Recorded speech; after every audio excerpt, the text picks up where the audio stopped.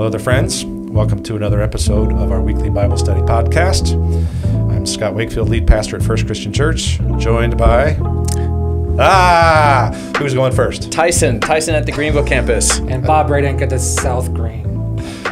All right. I thought, hey, let's do this and let you fight. That was great. But we didn't fight because we like each other, right? That's right. That's what we're going with. We are in Exodus, 21st chapter. We'll be in verses 12 through 17. Exodus 21, 12 through 17. We're in section of laws. But first, very important, how do you feel about socks and sandals? Not separately, together. Right. At the same I was time. about to. On Socks a are human great. being's feet. Sandals are great. You know, as long here's where I draw the line. This may be where we fight. Is when you do it. This is the place. When you wear socks and you wear flip-flops that then get in between your big toe and the rest of your toes, and you look like a camel. That's where I'm starting to cross the line. Like a camel. Just lost it. I'm not sure really anybody was counting that as a part of what we're considering, but that is It wasn't. bordering on absurd. You were thinking, and I was thinking, something like Birks. Yeah. I never had camel in my mind. Never. What do you call those things, by the way? I call them flip-flops. Flip-flops? Yeah. What do you call a Frenchman who wears those? Is this a joke? Not like Phillips? I don't know. I've heard flip-flops. I call them flip-flops. Flip-flops, yes. Zoris. Have you ever heard that one? Never heard that one. Zoris. Zorries, I think. Is that French? Is it a brand? Like Kleenex? Oh, I don't know. I don't know the Ooh history. la la. I don't know the history of flip-flops. But as for the general like socks and not the thing between your toes, I'm all right with it. But I'm not going to do it. But fine. You're all right with it, but you're not going to do it? Yeah. It feels like you're not all right with it if you won't do it. Well, there's been times where my feet are cold and I might do it, but I don't. Usually, I just put on shoes if my feet are cold. And it's like, milking your goat in the mother's milk. You can't mix those two things together. I just don't think that's right. I think that's eisegesis. I'm going to let I'm going to let everyone stay confused on that. That's good. We're all already there. So we were lost at camel. That's you're pro until you're con. Until you're camel. I'm pro until you're camel. And I'm totally against. So. I've heard you talk about how Germans like socks and Birkenstocks. They do. They're obsessed with that. And I just never felt the coolness of it. Never came my way. So as a missionary in Germany, you didn't quite fully integrate into the culture? Yep. That's probably what my problem was. That explains so much. All righty. Let's do it. We are in Exodus chapter 21, verses 12 through 17. All right. Somebody read for us. I got it. Okay. Verse 12. Whoever strikes a man so that he dies shall be put to death. That's a great place to start off here. Yeah. We're going to hear a lot Very of encouraging. dying. But if he did not lie in wait for him, but God let him fall into his hand, then I will appoint for you a place to which he may flee. But if a man willfully attacks another to kill him by cunning, you shall take him from my altar that he may die. Whoever strikes his father or his mother shall be put to death. Whoever steals a man and sells him, and anyone found in possession of him shall be put to death. Whoever curses his father or his mother shall be put to death. It feels like there's more going on than just a bad word there. I don't know. But we'll get to that, I guess, maybe. You mean curses? Yeah. In verse 17? Yeah, I don't know. Just in the context. I will say that your voice inflection as you read that was well done. Thank you. I was about to say I was confused by one moment of your voice inflection where at the end of verse 14 you read it and you went, or I did. Like, What did that? Oh, I'm just feeling it. Gotcha. Like, all this death, all It's this heavy. capital punishment. It's heavy. This is capital punishment, yes. Yeah. So let's jump back to the beginning here. Any context we need to note? We've done this section with some laws a couple of times here before this, but coming off the heels of the Ten Commandments, Right. we're getting into applications of the Ten Commandments. If Ten Commandments are prescriptive, some of those prescriptive principles apply in descriptive kinds of ways. That's one of the ways that people talk about it. Mm-hmm. How does it affect your day-to-day life? And Yeah. Yeah.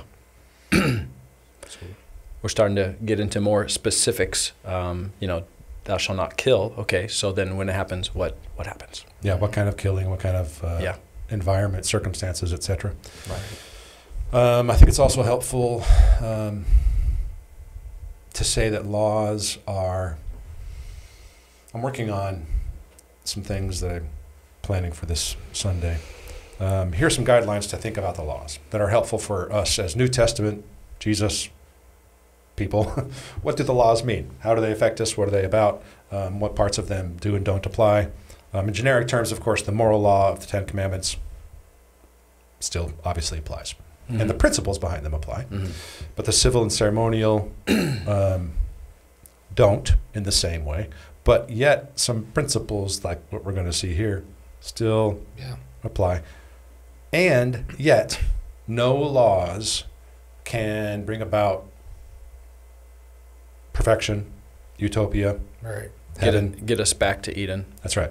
I mean, we have a government here, if we want to call it that, a Mm-hmm. theocracy.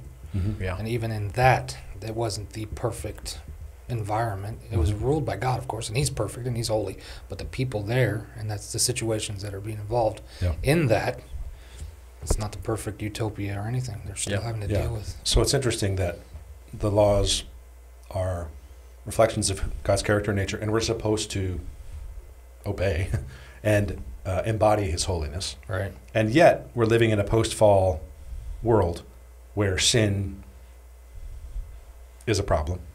And so these laws help restrain that. Yeah, I like how you're bringing out how it can't get us to utopia, it can't get us to Garden of Eden. Yeah. And if you think about that, eternal life was there, thriving was there, and there was no death. Yes. And these first laws, these first Group of laws, lots of the laws. group of laws, Groups of laws. are actually bringing death. Yeah. They're about death There's a lot of and death bringing early on in the capital laws. punishment Yeah. to draw a clear distinction. Like, this isn't getting us back to Eden. Right. Yeah. Which is interesting. I was just. I was trying to I was make waiting some for sort the of... cough to finish. I don't know. I was trying to make a joke. All right. The decent context. Verse 12. Yeah. Whoever strikes a man so that he dies shall be put to death. That's pretty clear. Yeah. This is a further application, of course, of the sixth commandment. Thou shalt not murder. You shall not murder. And this is saying what those consequences are if you do that. Yes, that's right. We're talking about consequences here.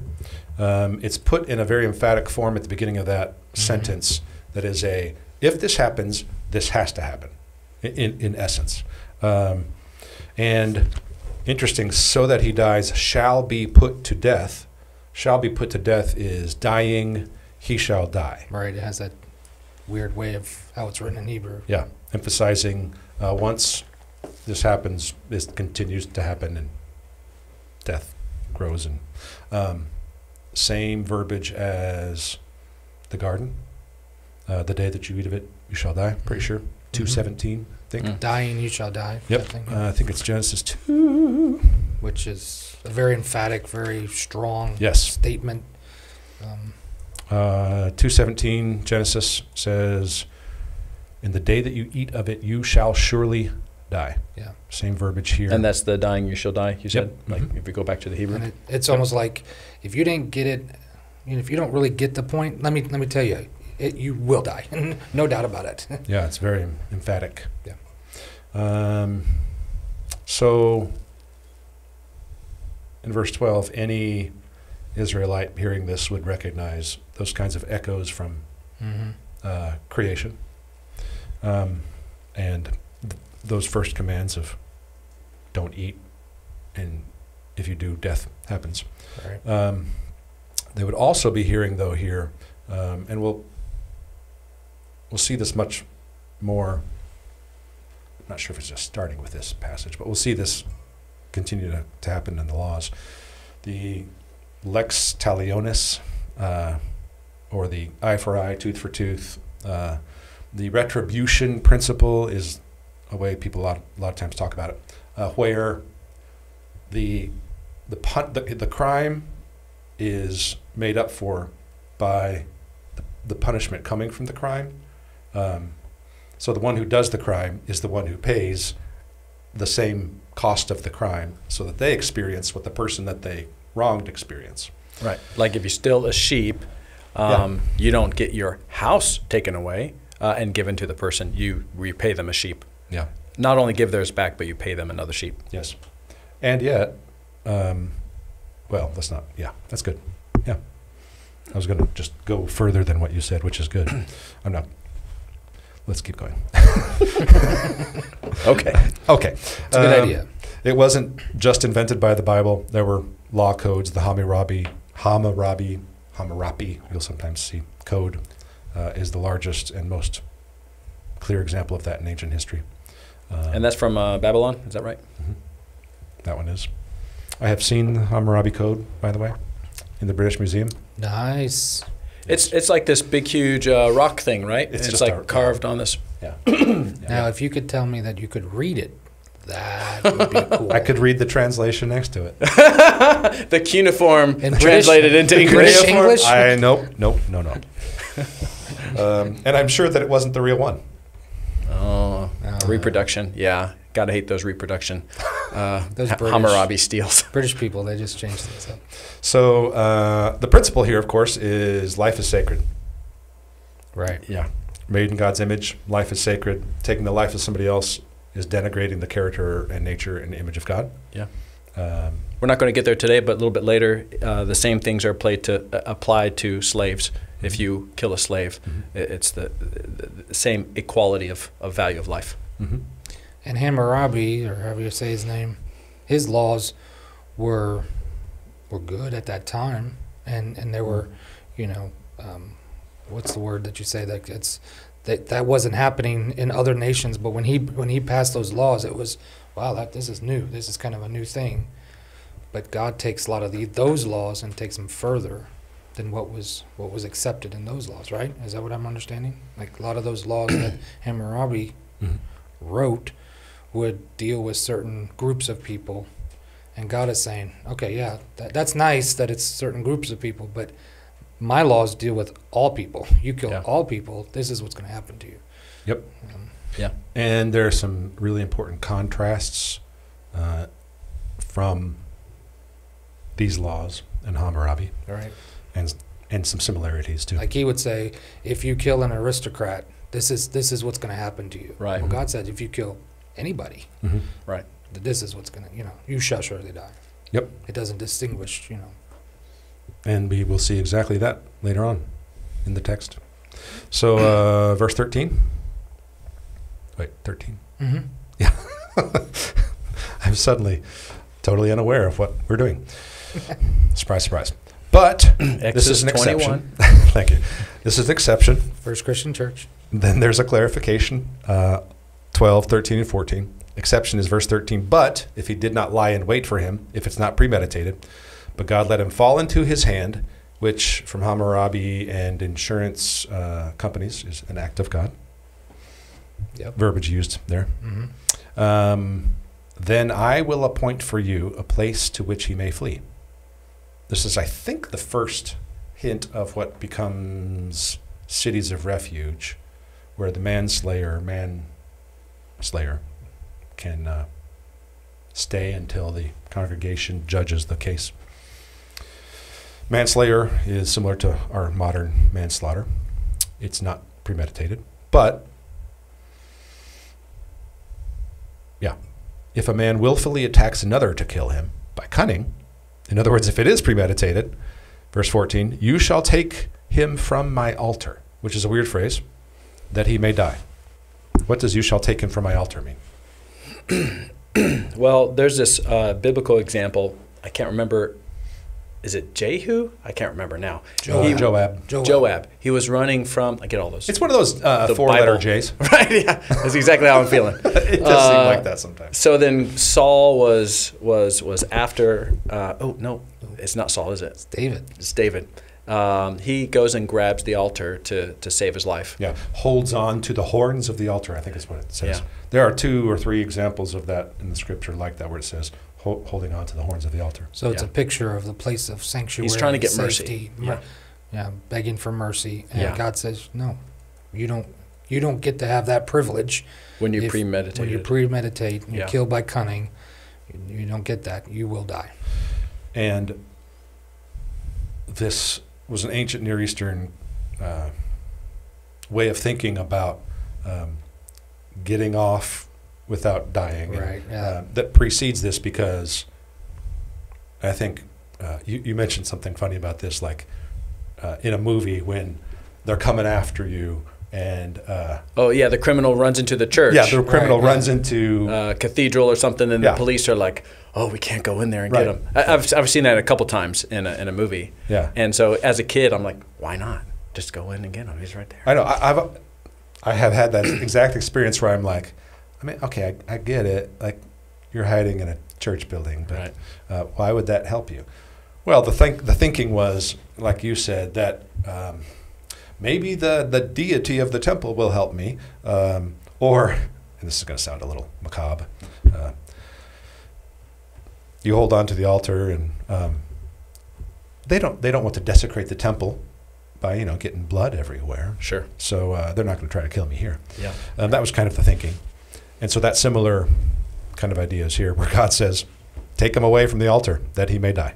You know those competitions where if you hold on to the truck long enough, and then you win the truck? That's kind of what I'm envisioning. And you win the hold on to those horns Yeah, long enough, yeah. then you might get your freedom. Right. I don't know where that came from, guys. That's really good. That's really good Bible interpretation. Right No, there. I've thought about the same thing. How long does he have to hold on before Right. the guards or the police or whatever they are, like, say, okay, fine. Well, while we're going this route, in my head, I see somebody doing this, and they're pulling him Right. from the, and They got his he's legs, like- and he's yeah. And he's totally horizontal. Yeah. But God says, rip him off the altar, Altar. because he deserves death. He's going to die. Yeah. Anything else there about 12, 13, and 14? It's a pretty good start. That's a good start. Okay. Now, we didn't say this, but the only connection that these verses have, it's not that they're all about, like, do not murder, but they are about things like that. That They're- then earn capital punishment? They're all about the punishment being death. Yes. Yeah. Yeah, Okay. that's the common thing here. Just worth saying. Mm-hmm. Okay. And are you saying just these few verses here, or Yes, just our 12 whole, through 17. our whole passage today? Yeah, just today's Okay. passage. Yep. Yeah. And then 15 changes it a bit. It says, whoever strikes his father or his mother shall be put to death. I think you said something earlier about Hammurabi. Oh, yeah, being similar, different. The word strike here is a vicious attack with great force that can result in death. But usually that strike was not punished by death like everything else we've read. So what's interesting, as you're talking about the Hammurabi difference, Hammurabi didn't say whoever strikes father and mother shall be put to death. It says, in essence, whoever strikes his father, doesn't include mother, whoever strikes his father shall have his hand cut off. Yep. So it was less strict, and It it was not honoring to The mom. mother Right. equally. Yeah, exactly. And I think that's the gist of where I was headed with all that, which is Yeah. this is really actually quite a radical commandment. Yeah, okay. Or, sorry, law. Let's say law. because it's including the father and the mother, Uh-huh. Yeah, and it says you're going to be put to death. yeah. Which is Not just getting your hand chopped off. which seems extreme, of course, to us, but I think a little bit of perspective about the time and the culture. Not only are they supposed to be fruitful and multiply, but that was survival as well in a Right. tribal world where being fruitful and multiply is how they exist and continue to live, and so honoring father and mother That was a parental part of Parental protecting all that. structure was important. Is that what you're saying? Yeah, I mean it was literally And important God for is their emphasizing survival. that, like Yes. mother, father. Yes. you do anything against both, not just one, but both, that's serious stuff. Because the family unit is the basis for Right, yeah. the societal structure, strength of the people, and literally also for survival. Yeah. One thing I'd also like to draw out here is that word strikes. We might think like, if I just slap my dad, I should deserve to die. Well, if you look at how the strike is being used in this context, all these strikes here are pointing to something that could threaten their life. Whoever strikes a man so that he dies. When men quarrel and one strikes the other with a stone or that his fist, and the man does not die. But so his life is at least threatened in that moment. And so in the context, this is a big deal. It's not just getting a little tiff with your dad. Yeah. Which is kind of disappointing because, if I get in a little tiff with my boys, I could tell them the Bible says this. But then I'd be taken out of context. So. Yeah. So you can hit them, they can't hit you. Is that what you're saying? Right, yeah. Good job. Good job, Dad.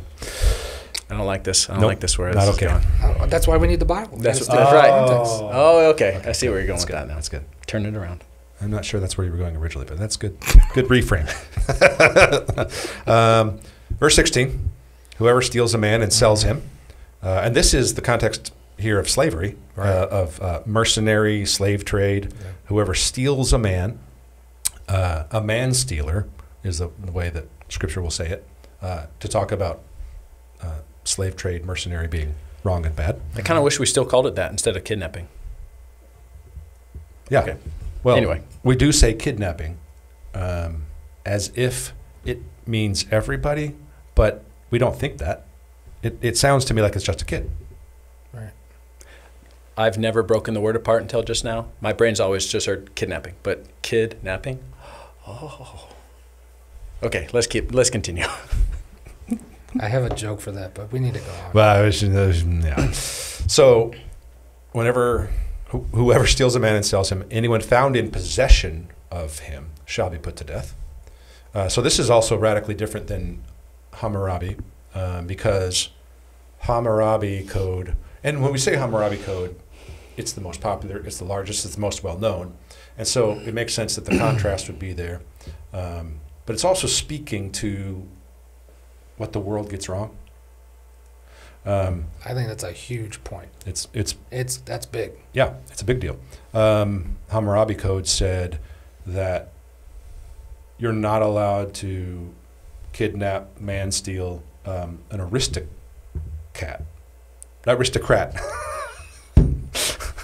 I was thinking the Disney movie, Everybody of wants course. to be a Aristocats. cat. Wow. We're doing great.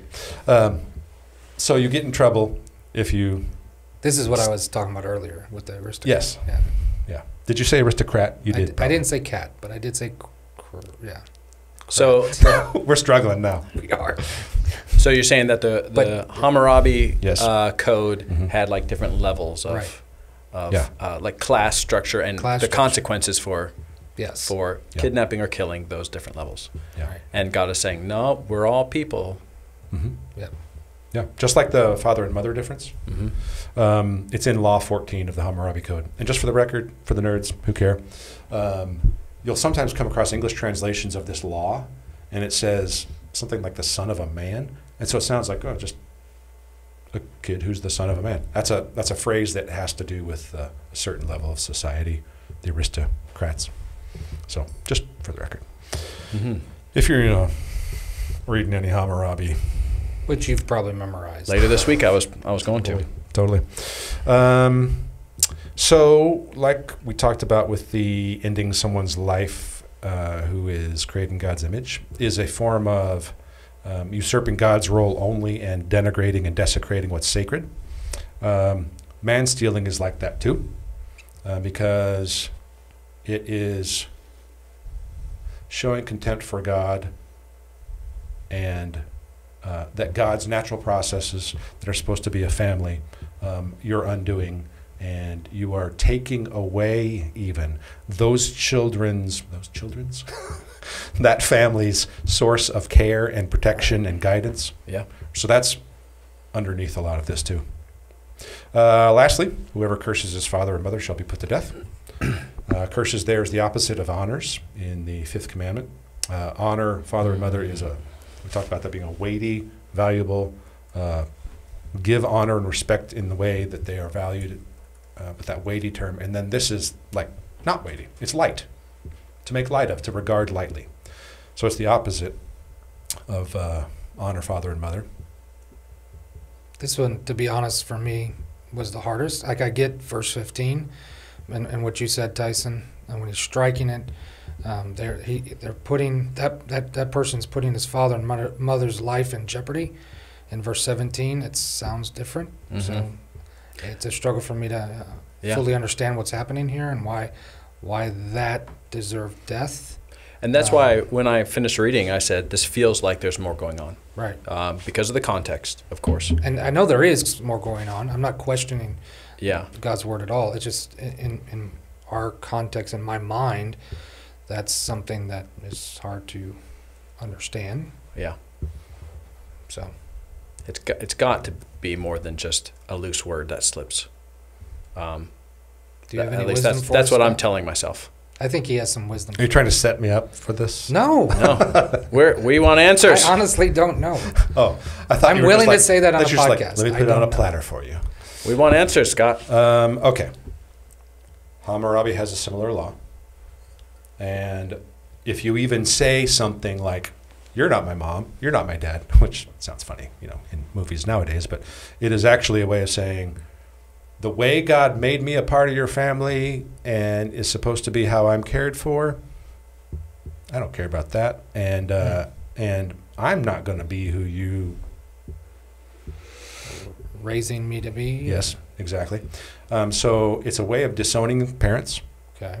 And so it's saying much more than, a curse. So it's a further threat to the family structure, family unit. Sure. Family safety. Yes. Societal. It's anti-be fruitful and multiply. Okay. It's anti-human flourishing. It's making sense. It's actually anti my own flourishing. Right. If I'm cursing my parents, disowning my parents. And the Hammurabi Code says, cut off that kid's tongue. The scriptures say, like it did with the striking father and mother, this is so important that the child should be put to death. Leviticus 20 says, 29, anyone who curses his father or mother shall surely be put to death. He has cursed his father or his mother. His blood is upon him. Deuteronomy has a long quote. So this passage is not only helping us understand the value of life, but it's also the value of the family structure and how important that is in the eyes of God. Is that what I'm understanding? Mm-hmm. How he's made the world for our That good. order Mhm. and that. Do you think that a case could be built that Jacob did this when he stole his brother's blessing, deceived his father, and then thusly, because of his threat on his life, abandoned his family? So that in what you're saying, like that could be fit on the story of Jacob. Yeah. Okay. Similar, for sure. Yeah. Yeah. Now he didn't face death, Right. which I think is another testament that, in some of these cases, not all, you didn't see death always happening. It was a case by case thing. David kills, he's involved in murder and adultery, but his life wasn't taken. Yeah. There's other cases like that. I do think it's a giving up one's birthright, like for a bowl of soup kind of issue. Yeah. Yeah. So there are some exceptions, but the main point is, you do this, you're going to die because you've just messed up the whole order of things. Yes, it's going anti-creator. Yep. In a way that is disowning your relationship and responsibility to God.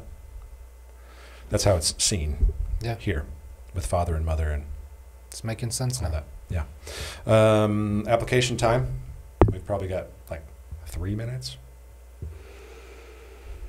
One thing we see is, like we've already said, there's a high level of God valuing life. Yes. Sacred. Yeah. Mm-hmm. So much that he's protecting it with these laws that if you cause others to lose life, Yes. you'll lose yours as well. Yes. And I think that's a form of, like we were just saying about cursing father and mother, is sort of disowning your responsibility in relationship to God. It's a similar form of trying to like usurp his place. Mm-hmm. Like God decides it's appointed for man to die once, and after that judgment. Mm-hmm. Hebrews 9. So those kinds of, like God alone decides that stuff. And so it's acting like him in that way, Mm-hmm. upending the creator, creature. And we see a window Distinction. of his sovereignty at the beginning, or the middle of verse 13. But God let him fall into his hand. So we see all through that God is watching. God sees this. He knows all that's going on. Mm-hmm. Whether it's an accident that what's being referred to in beginning of verse 13, or if it's done willfully, God is seeing all these things. He is in control. And he has. He has the right to make the judgment of what those consequences will be. Mm-hmm. Yeah. I think, and this kind of hits on what you were saying earlier about, we see early on in the laws a lot of death. Mm-hmm. To allow sin to grow in our lives and in the world, because laws are about restraining sin and evil, right? And so to allow sin to grow is to welcome death, is to say yes to death, is to say I'm pro-death, even like spiritually on the inside, right here. I think of James 1:15, desire when it is conceived gives birth to sin, fully grown brings forth death. And I think that's And so the capital punishment, you're saying the capital punishment in these examples is the cutting off of that sin, so it doesn't grow anymore. That's right. Absolutely. Yeah, that's well said. That's well said. it's good. All right. That's gold. I like it. Thanks. Gold, Jerry.